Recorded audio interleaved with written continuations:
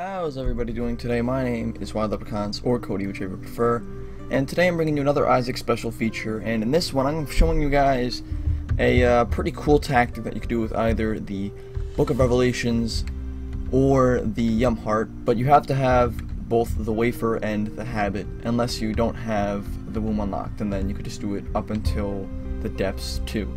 But first off, I'm just going to say that this is kind of a cheap tactic because it makes you invincible, basically. Because all you have to do is you just have to face plant enemies. The first thing you want to do, though, is you want to look for the stores and buy the habit. That's like the first step. If you can get the habit, then you're on the first step in the right direction to get this to work. Then the next thing you want to do is, if you have the wafer unlocked, you want to find the wafer. If you don't have the wafer unlocked, then you can do this all the way up until the depths too, but after that, everything hits you for a full heart of damage. So you basically have to take 2 hits in order to do what I'm about to say, and that is, with a habit, you want to get either the Yum Heart or the Book of Revelations, like I said, and when you have the wafer and the habit, that basically makes it so everything that's going to hit you, because the wafer's effect is going to do half damage.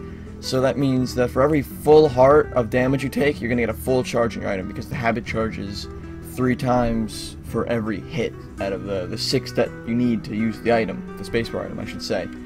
And with the Book of Revelations, every time you get the full charge, you can activate it and get a full soul heart. So basically what you want to do is, if you have soul hearts, you just want to smash into things, and with my character it helps because I got the virus, or the poison touch, whatever you want to call it. So now when I bump into things, they get poisoned. So with this character style, it actually helps out a lot, because I'm just going to bump into them and they're going to take damage, and then if I bump into them a second time, I can heal myself because of the habit, the wafer, and the Book of Revelations working pretty well together.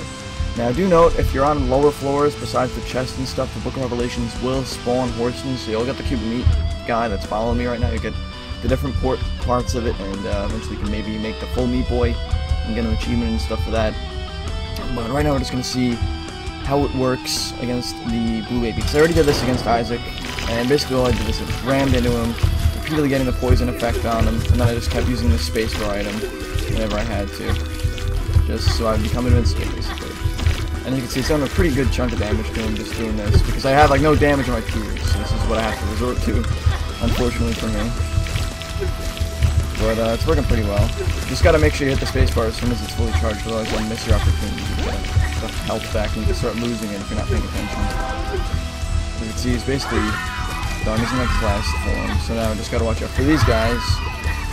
And I'm just gonna keep ramming into him, keep getting that poison damage going, and eventually he'll be dead. And then I can just kill the rest of the guys in the room, basically, and then I'm done with that. So that worked out pretty well, I think.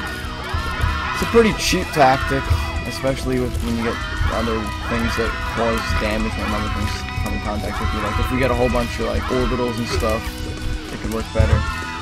But aside from that, it works pretty well, so you could try it out, guys.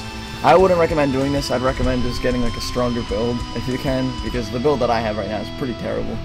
I mean, I'll show you the stats. It says I have like a good amount of damage, but it's really not true. We got like no damage, got no range, no speed, no fire rate really, so it was kind of a poopy run, but I was able to like scavenge it out, I guess, by figuring out this strategy during the run.